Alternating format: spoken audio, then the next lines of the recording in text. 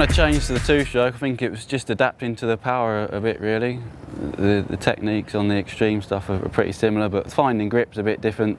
Straight away I felt pretty natural on the bike, so it felt good and it's gave me a bit of confidence, and hopefully from now I'm going to keep progressing throughout the year. For the extreme events, I think it's a lighter bike. I think it's a bit easier to find grip, a bit more control with the bike, so in the extreme conditions can just make that bit of difference.